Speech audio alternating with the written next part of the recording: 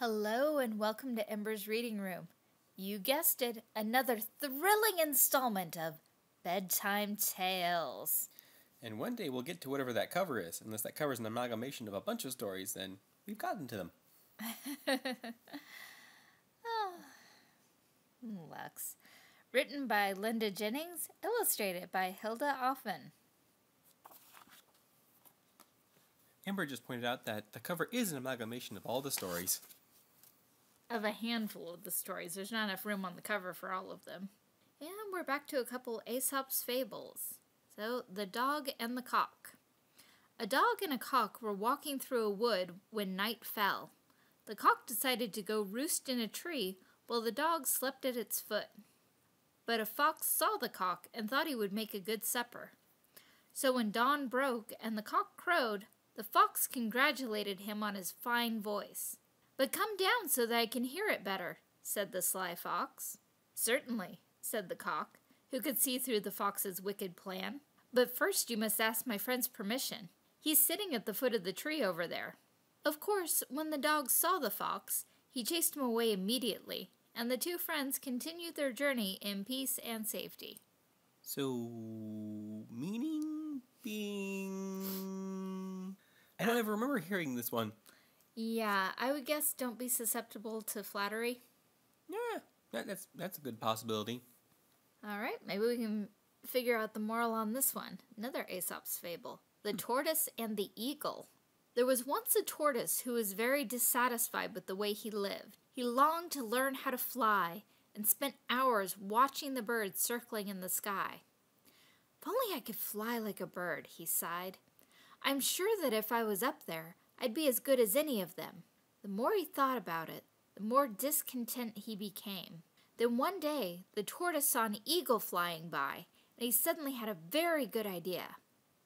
"Please take me up into the sky with you," pleaded the tortoise. "If you teach me to fly, I'll reward you with anything you ask for." The eagle thought the tortoise was very foolish. He knew it would be an impossible task, but the tortoise went on, so much that the eagle finally agreed. He picked up the tortoise in his beak and flew him high into the air. "Is this high enough for you?" asked the eagle, with a mouthful of tortoise. "Oh yes," said the tortoise. "I'll soon show all those silly ground creatures a thing or two." Then the eagle loosened his hold, and the poor tortoise discovered he couldn't fly at all. But it was too late. Down and down he fell, until he dropped onto a big rock. He cracked his shell and bruised himself so badly that it took him weeks to recover. Don't try for the impossible, or you may get badly hurt. Okay, that one actually had its moral right at the end. Yeah, they just threw it in there. And, wow, I think this one might have been toned down a little bit because I could just imagine the cracked shell and the eagle feasting on the tortoise. Also, I was just surprised at, wow, this is getting kind of dark. The eagle was like, "Shut up, bye-bye." Mm-hmm. Nice picture of the eagle, which you'll be probably seeing on screen now. Yeah, pretty good. Goblin Globetrotter. Another story with goblins that don't look like goblins. Yes, we must do research on this. We must. "I'm going round the world," announced Gary Goblin. He packed his spare tunic, a freshly baked blueberry pie, and a bottle of elderberry wine in a red-spotted handkerchief. "Little goblins shouldn't be out after dark," said Father Goblin, "so be home by sunset." But apparently little goblins can have elderberry wine. Apparently. Gary Goblin set off. He reached the edge of Peppercorn Woods, but deep inside the trees looked very dark and mysterious. "I think I'll walk around the edge," said Gary to himself. And so he did, round and round until his little legs ached. He saw the edge of Goblin Village and Humple-Dumple Mountain. He saw Cockleshell Bay, where he and Griselda had once spent a day. In the distance, he saw a big green swamp, which was the beginning of Dragon Country. Just as the sun was setting behind Humple-Dumple Mountain, Gary arrived back at the very same spot from which he'd started. So, once again, verification that we're getting continuity in the goblin stories, because we've heard this stuff before. Yeah, apparently. This is all just connecting together also. Goblins. "How was the world?" asked Father Goblin. Very large and very tiring, yawned Gary. But one day, I'm going back, 'cause I want to go somewhere really dangerous, beyond the green swamp. Mother Goblin tucked him into bed.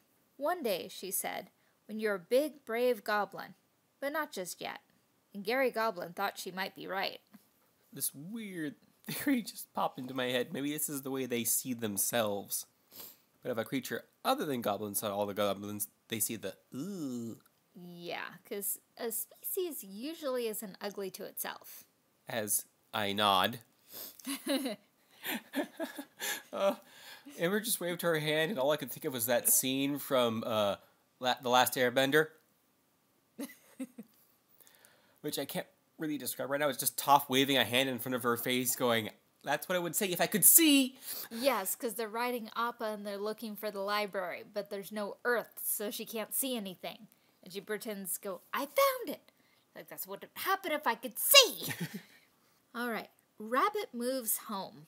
Rabbit lived in a burrow underneath a big field of grain. He loved his home and was very fond of playing hide and seek among the stalks with all the other rabbits. One day, Rabbit heard a lot of noise and commotion. He crouched in his burrow, terrified, and when all was quiet, he poked his head out into the field. There, a terrible sight met his eyes. The grain had been cut down. His playground had disappeared. All that was left was blackened stubble. Well, it's no use moping, said Rabbit. He scuttled quickly across the stubble, and what do you think he found? A lovely large wood with twisty tree roots and hidden glades, and lots of empty rabbit burrows in which to make a new home. Much better than a field, said Rabbit happily. Okay. That's another one of those stories that's just there, but it was cute. But a bunch of empty rabbit burrows. They're only rabbit burrows if there were once rabbits in them, so what happened to all those rabbits? Okay, that looks silly. Yes. Christmas tree bird. Lots of Christmas in here, even though we're past season now.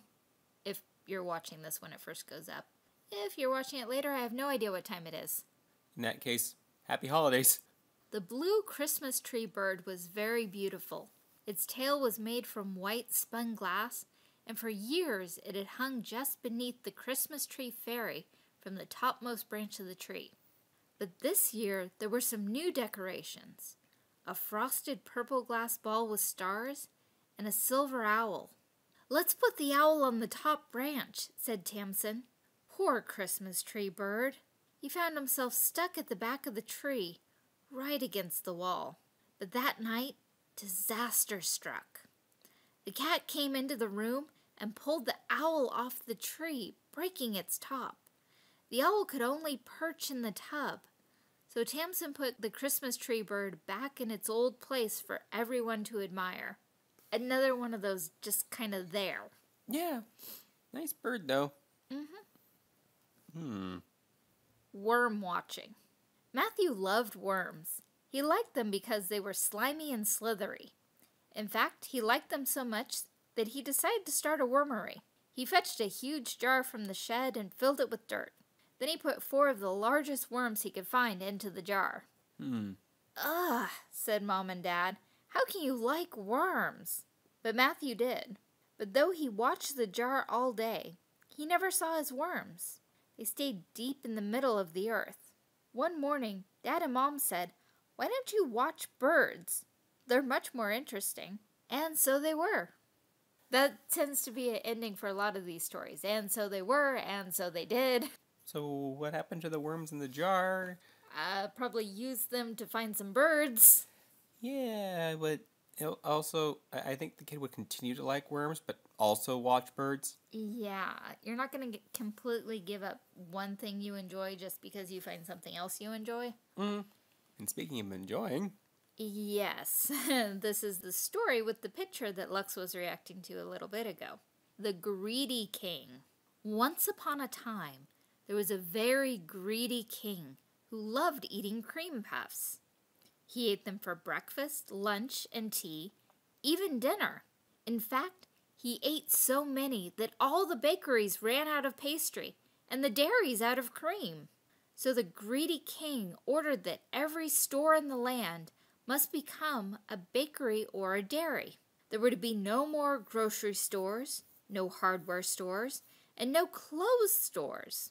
You could imagine how dreadfully inconvenient it all was. Very soon, the king grew so fat that he started bulging out of his clothes. But because there were no clothes stores, he couldn't buy any new ones. Then one day, he sat on his throne and crunch! It collapsed under his weight.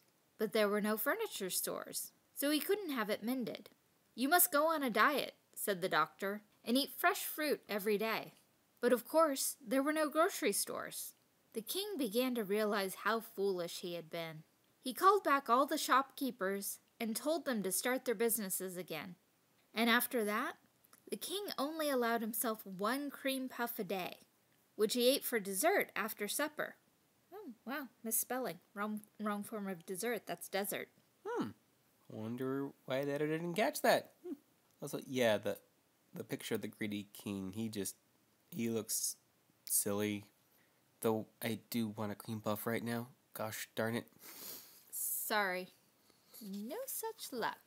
Okay, I think that's enough stories for now. Unlike 2-minute stories, we don't measure by stories, we measure by, I think that's enough for an episode.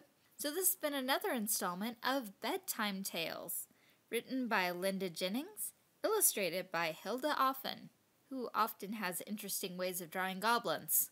I've been dying to figure out a good pun. You should have told me. I would have done one earlier. It's just with a last name of Offen. It's a nice last name, but it also lends itself so well to puns.